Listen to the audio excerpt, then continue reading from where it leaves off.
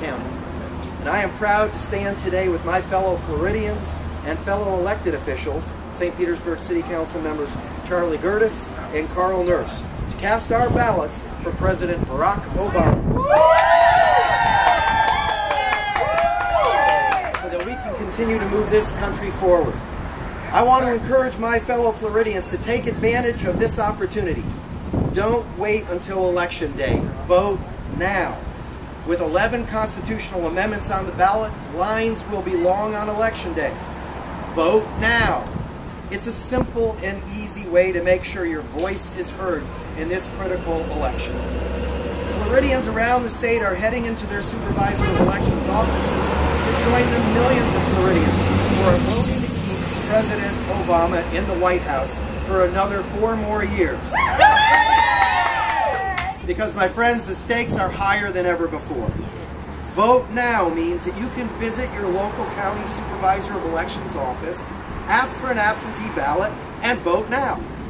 Most offices will let you fill it out and return it on the spot, as we will do right here today in support of President Obama.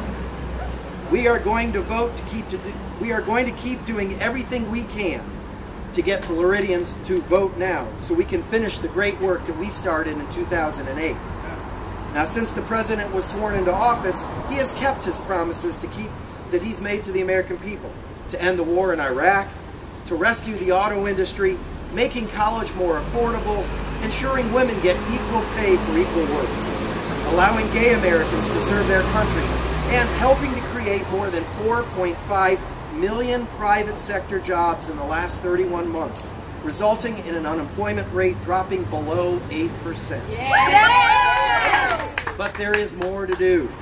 The President's plan for jobs of the future, energy independence, and access to quality, affordable education will continue to ensure that the next generation of Americans has an opportunity to achieve their own vision of the American dream, making it even more important for their voices to be heard in this election. And that is why we have gathered today to request our absentee ballots in person, so that we can vote for the only candidate who is standing with the middle-class Floridians and for those striving to be in the middle class all across this country, President Barack Obama. Yay! For more information about Vote Now, including what you need to bring, Floridians should visit barackobama.com/vote. And now we're happy to answer any questions.